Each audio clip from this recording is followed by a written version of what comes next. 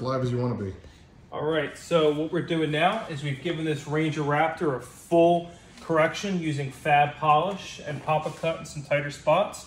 And now we're gonna take previous panel prep and we're just gonna soak down these panels. And we're gonna use this panel prep to start removing any leftover and excess polish and some smearing. And then we'll go back through and get that streak-free finish.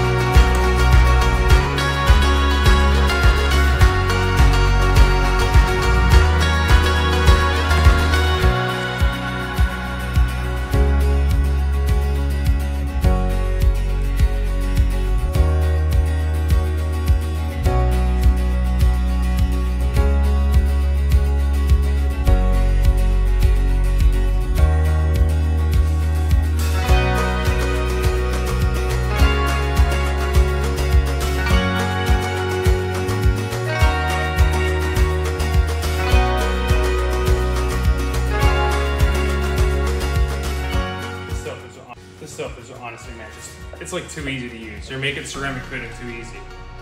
This is without a doubt the most important part too. I mean, this is, aside from paint correction, this is where you get the longevity out of it. You know, if you're not using a proper panel prep, you'll turn a 7-year coating into a 6-month application. That is just cherry. That's so nice. And this is, like I said, just the wet application. We're gonna come back in once we've done the whole car with the wet application and really just hit it one more time. That's where we'll make sure we're cherry. Okay. I gotta imagine the thing that people like most about using this product is the working time. Solution, and you kind of are under control of the alcohol evaporating. This is just on the panel until you start the working. Yep, it's got that really nice stickiness to it, and it's not dripping or anything like that.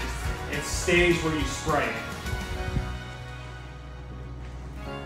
Yeah, when we first came out with it, there was a couple of people that were yapping on the internet. They were like, "Oh, it's just a 50-50 IPA blend." I'm like, "You are."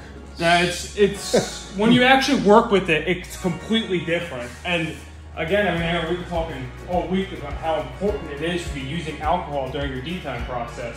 But when you're using a dedicated panel prep like this, there is really no comparison to something like this versus a mixed brew of an alcohol nature. And again, it's all about the user experience. It just works completely differently.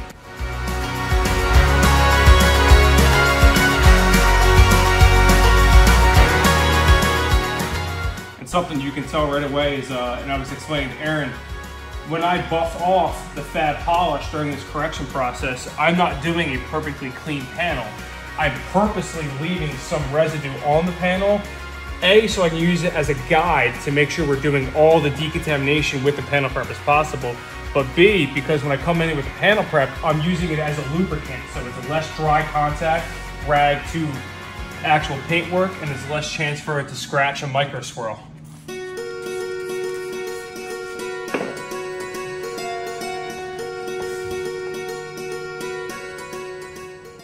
Is an excellent point. I never even thought about that. What's that? The lubrication of, you know, in the removal of the leftover residue stuff, that you do run that risk of micromold. Yeah, and I think that's what, I mean, you got all this, you know, all these people like, oh, you know, I do it and then I touch it and I'm scratching it. Like, A, you're not using quality microfibers. B, maybe you're not in as clean of an atmosphere. And because this has these emulsifying agents in it that kind of bundle it all up as it's moving. So you're not just moving it around, it's like packaging it in saran wrap, like, right, as it's going. You know? We use those surfactants that we implemented into the Hydra and the Apex. The Peleus was actually what kind of catapulted us into being able to use, because we use a really, really, really cool surfactant in the Peleus to accomplish exactly what you were just saying. And then we were like, well, why can't we use it in the other products as well? And it's definitely taken our products to the next level.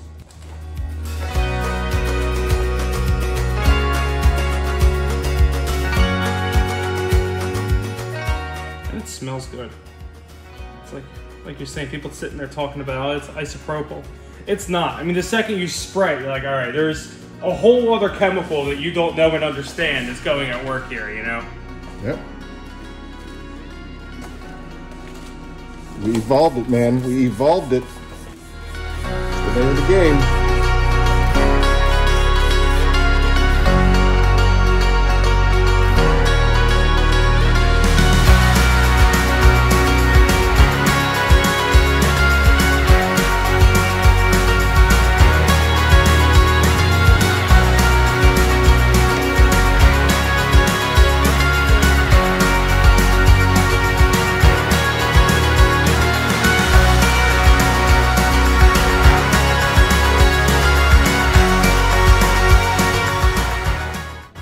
Now for this step, I like to use one rag for about half the car. Because again, this is where it's as you can see, we're making this wet, where we're doing a very wet removal. And just consistently going back and forth. And even though the car is perfectly clean and everything, you get a lot more effectiveness when you continue using clean rags. That's how you can make sure that you're reacting the same on your first fender as you will be on your last panel.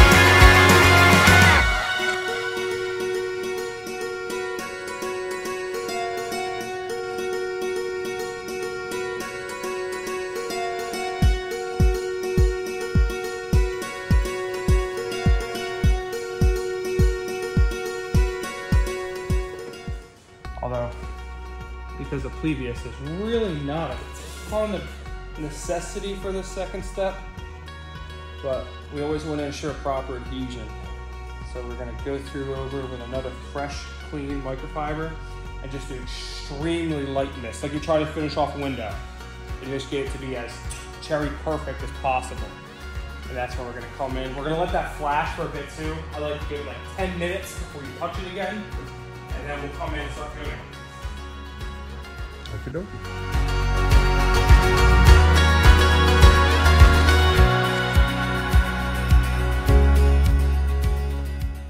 This is just one of the many thousands of voices that are in my head going, hey, where's the party? So right now what we're doing is we have Peleus. Well, there's no B in that, it's Peleus. Okay. So Peleus. So right now what we're doing is we have Peleus just sprayed directly on the microfiber, another fresh clean microfiber, and we're just going back over all these panels with super light pressure, just to make sure we have a nice streak-free finish here.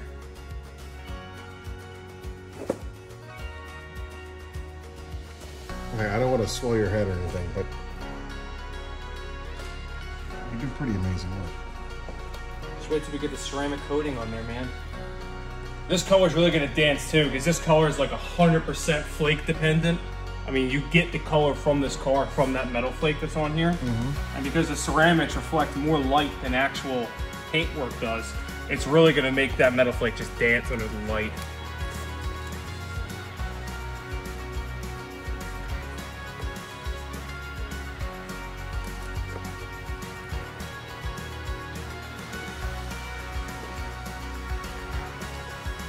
We just want it all, again, just super light pressure. This is just like that final chef's kiss step. This is how we make sure that we have a 100% decontaminated, clean, no wax, no residue, no streak, no nothing surface before we introduce the ceramics to it. It should almost feel dry.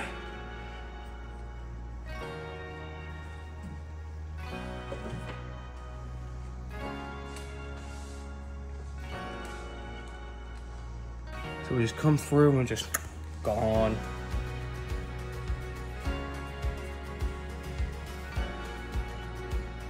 That's how we get that perfect adhesion with Kronos. And that adhesion is how you get maximum lifespan. I mean, of course, the maintenance is arguably more important when it comes to 7 years down the line, but this is how you can make sure your customers are leaving with a proper ceramic.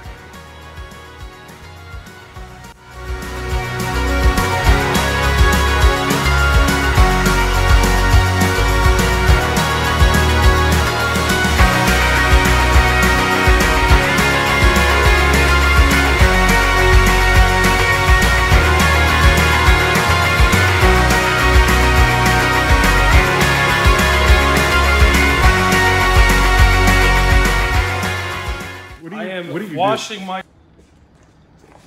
with some panel prep. Oh. Before we actually touch the applicator and start coating. All right. I try to kind of get a little over dramatic when I coat, because something I like to do as I'm working, and I do I do paint work first, then I come into the glass. So as I'm working, I'll put my fingers up and kind of post up on the vehicle, on the glass work. Sure. But I try to make sure I don't leave any oils and residue behind as I'm going, just so it's less prep going forward, especially if I'm going to be coating the glass the same night. You don't want to be spraying panel prep all over a freshly coated panel. Makes sense.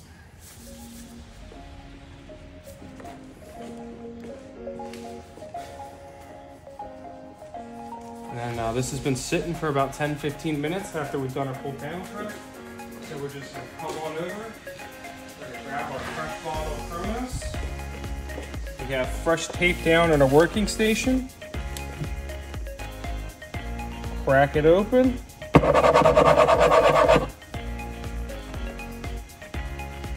And I like to always start with a relatively generous amount and then start on a smaller panel as I'm working. And this is, of course, 2.0, which is a whole different application style. It's just butter. Butter on a wet pan. Greasy pan? Hot pan? Butter on a hot pan. Hot pan. And we're just gonna go direct to application. Now, so I'm gonna call it the shiny stuff. We're gonna do everything gloss on this initial pass through. I'm not gonna come back in and do these panel pieces as well. I'm just kind of making sure we have enough product on the applicator as we're going through. This matte finish stuff kind of tends to suck it up a little bit more as you're going. But we still want to coat that kind of in the same pass.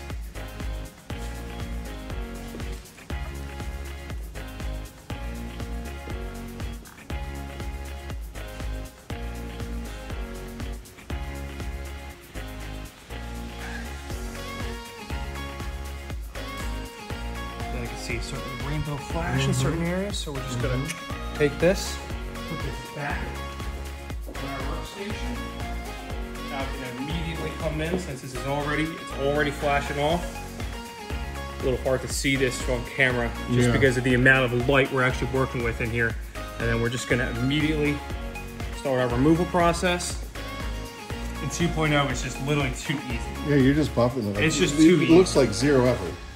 It's not grabbing. Is it grabbing at all? No, not at all. And a really, really important trick, especially with working with ceramics, and Aaron saw me do it, is I puff up my microfibers. So after I pull them out, get them all nice, I go over with a tornador and I spray down the area, and it kind of puffs them up and makes them super, super thick. And it's a much simpler removal process. I do that with everything, but it really does make the difference when working with ceramics. And it gives you kind of more working time with the rag as well, rather than just having to go through one every 10-15 minutes. And then after that initial wipe down, I come down with a second clean rag, And we're just kind of, again, being a little dramatic, making sure we don't have any rainbowing or heavy spots left on that panel. And then boom, that'll be it for that. And now we're gonna immediately come back through on this panel and we're gonna do this matte fender and this matte scoop as well. And then going forward, we're gonna do it all together. Okay. So we're just gonna hop this right onto there real quick. And again, using the same product right on this matte finish. It's probably the coolest part about working with Kronos is it's an all surface coating. Matte paint, plastics, gloss plastics, glass. It does not matter. So rather than needing $600 worth of individual products to do a vehicle, one bottle. It's been tested up to 1200 degrees, so it's great on wheels as well. Yeah, I don't understand why there's a lot of companies out there that seem to think that you need to have 14 different ceramic coatings that essentially do the same thing. Like I have zero problems with Kronos on my windows, on plastic trim. Yeah, it's what I use on everything. And, you know, there was a time before Kronos existed when that wasn't the case. And some of these ceramics you would put on trim, and it would look good as you're doing it, and then you come out the next morning, gray. It would turn brand new trim into gray, oxidized, just junk is the best way to put it. And it was a hassle to get that off.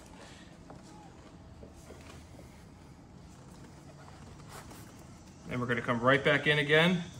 Just quick little double tap there. And that's a fender done. Boom. Gorgeous. Absolutely gorgeous. You were right about that that gold flake. Yeah, it makes the flake. I mean, this isn't even cured yet. This is still wet. You know, you really get that effect once it's been cured overnight, but it's instantaneously different. It's just, it really makes that flake pop. And again, I mean, that's where the color comes from on this truck. This truck is green because of all the flake. Sure.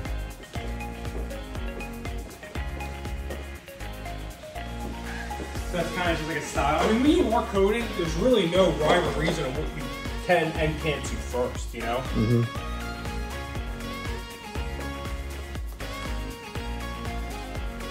And then I'm using the vinyl here since it's a darker base to look for the flash. And it's just starting right around here, so I'll give it like a 15 more seconds or so, and then we'll start that removing process. Yeah, you can see it. Yeah, I know. On the R, you can see the rainbow. Yep. And part of this is my lighting. You know, we're working so intense. We got 16 8K LEDs over top of us, plus 16,000 lumens sitting to the side of us, you know? Right. I'm sure you can kind of see the camera. It gets so confused, it starts backlighting, right? Yeah. Mine does the same thing.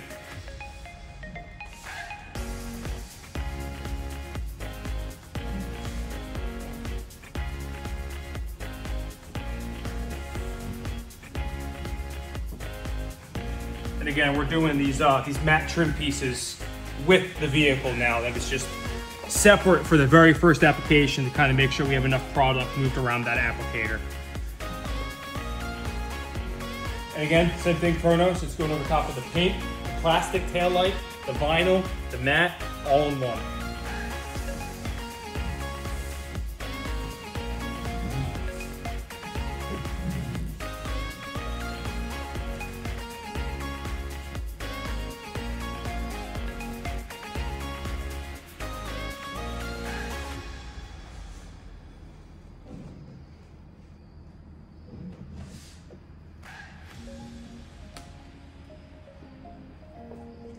One of the really cool features of Kronos is that you can see the difference between the painted surface and the matted surface, where it doesn't make the matted surface glossy, because that defeats the purpose of your matted finish. Absolutely. It enhances what's underneath it. So if it's supposed to be glossy, like up here in the paint, look at that. It's incredibly shiny. But you go down here, and it's just kind of like a deeper matted finish. And it's kind of funny you bring that up, because a lot of stuff nowadays they'll sell as matte, and it's not. It's satin. It has a semi-gloss to it naturally. This is one of the few things where you can tell there is no light refraction. It is purposely absorbing and dissipating that light out that panel. and it's not turning it into satin. There's no gloss behind it at all. Where the vinyl is a satin vinyl, and it's kind of bringing that satin back up to life, you know? Not that this is in bad shape or anything, it's brand new, but it gives it a lot more color clarity in my opinion. And you can just see the clear difference between, you know, what's supposed to be glossy and matte right there as you're working it. Sure. It's look at the vinyl lettering. Yeah. That Raptor just looks crisp and clean. That's probably the perfect word for it, is crisp. Mm-hmm. And something I always like doing this for my customers because, I mean, this is actually a relatively difficult vehicle to maintain if you weren't using a ceramic product, because you have your paintwork you have to maintain, you have a matte finish you have to maintain, and you have vinyl you have to maintain. All three of which respond differently to all different products. They're all different skill sets to work. Now that we're encasing it all in ceramic coating, he's going to use the same soap. He did all of it all at once, no problem. He's going to go over top of tighten with this all at once, no problem. He's established that core baseline, and he just gets to piggyback off of that. Terrific. You might see that I kind of, on these bigger panels, I do a little bit more work with that second rag, but something to keep in mind is I'm doing no pressure. I mean, this rag could slip out under my hand at any time, and this is strictly like a gliding to make sure that we're 100% smooth and well dissipated and removed. Nice. All right. Fantastic. All right, you're live. So far, we've painted the driver's side paintwork, and now we're going to do the driver's side glass work. Same product, same applicator, just Kronos directly over top of the glass.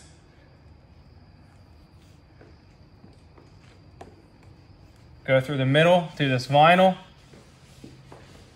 right down the side.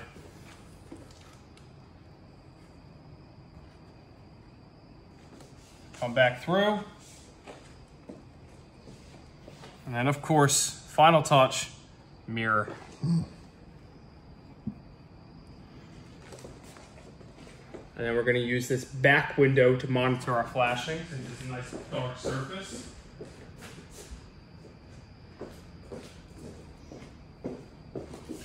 I see the rainbow. Right there, you get the rainbow coming in right through here. And then again, if you kind of like tilt down here, Aaron, you can see it's all flashed there. I got a perfect angle for this. So we're just good to go. Go to remove. That is wild. Just like that. And again, probably my favorite part about using 2.0 is I'm not going to immediately come in on this glasswork with my second rag. I'm going to tackle it all as a whole and then do it all as a whole with the second rag as well. You get a lot more working time.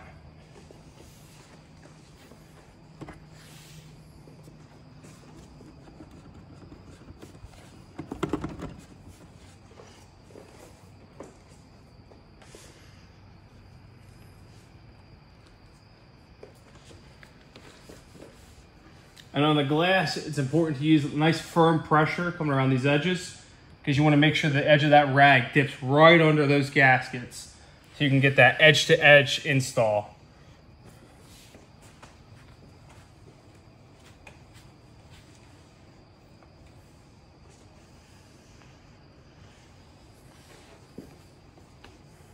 Then I like to just come over the edge of that paintwork that we were just working on, just in case we accidentally picked a little product up on that. Come through on the vinyl.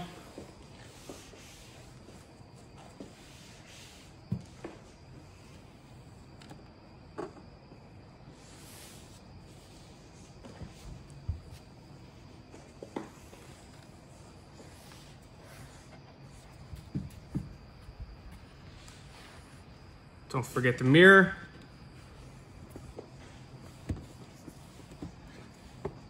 And that's installed. Shazam. I just like that, again, same thing, super light pressure. Just give it one final skim. Helps pick up any loose lint too. Ceramic coating always has that little static cling effect for whatever's in the air.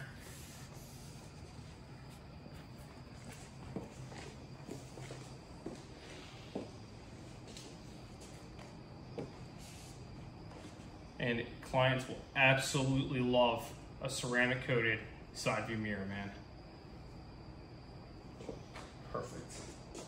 Yeah, so what are we doing here? All right, so we're on the back end of the Ranger here, And this has a full black plastic rear bumper as well as the same matte finish paint. And we're gonna coat this with the same pad using Kronos. And we're just gonna go over the entirety of it, both these black plastics, the matte paint work. We're just gonna treat the whole unit together.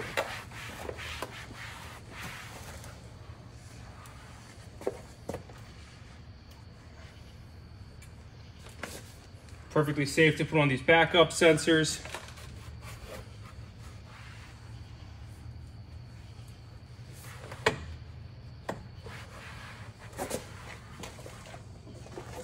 Just gonna run it all the way across.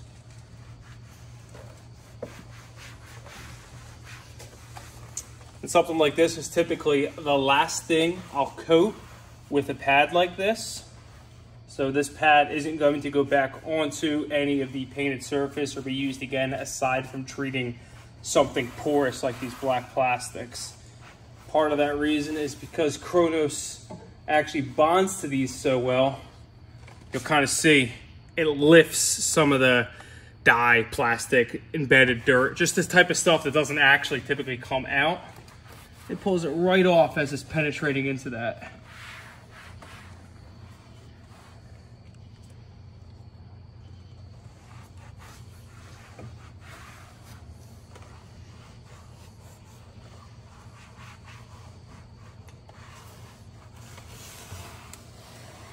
And then once we've got that coated edge to edge, we'll just go put this back on the work table, come back and buff that off. For this in particular, we're going to target the actual painted pieces first, because we're gonna let this ceramic kind of dwell into these plastics a little bit, let them really soak it up, and that's how you're gonna get that real long-term protection on these back plastics here.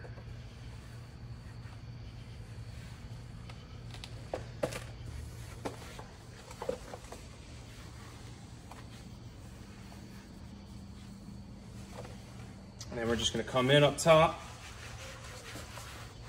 And when we're doing these plastic coatings with Kronos, we're not looking to remove all the material. We're looking to just make sure there's an even application. Make sure it's in all the cracks and crevices and all that sort of stuff. Because we don't really need to worry about any sort of high spots or anything with this. You kind of wanna leave a little more product on these sort of spongy-like surfaces.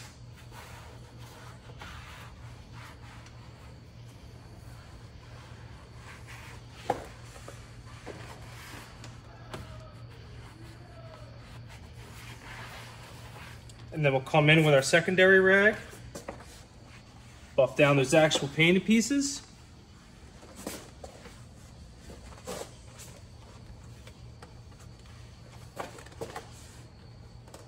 And now this is ceramic coated, just like the paintwork is. Fantastic. Great job.